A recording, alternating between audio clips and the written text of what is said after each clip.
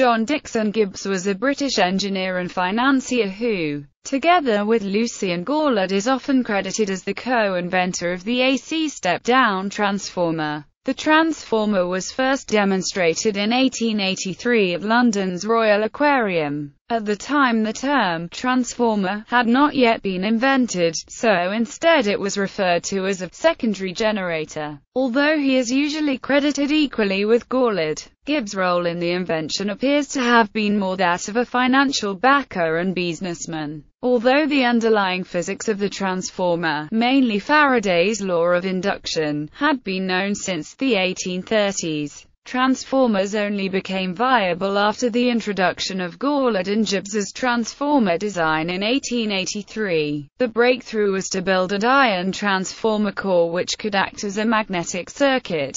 At the time, their invention was seen as overcomplicated since it contained a movable armature. It caught the attention of Sir Coutts Lindsay, who used it to power the Grosvenor Gallery, which was one of the first lighting systems in Britain powered by a central generating station. Information on an exhibition of Gibbs and Gaulard's transformer in Turin, Italy in 1884 was published in 1885 and caught the attention of George Westinghouse. In the summer of 1885, Westinghouse bought the American rights for Gibbs and Gaulard's design and ordered that several transformers from Gibbs and Gaulard be purchased and shipped to his factory in Pittsburgh. Westinghouse then asked the engineer William Stanley, Jr., to design an electric lighting system using them. Stanley subsequently greatly improved on Gibbs and Gaulard's design and is often credited in the place. John Dixon Gibbs had his work patented under German Patent No.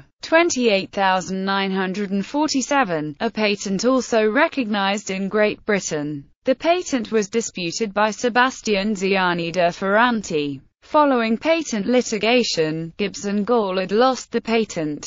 Gibbs appealed the suit, taking the case all the way to the House of Lords, where he again lost. He was financially ruined in the process.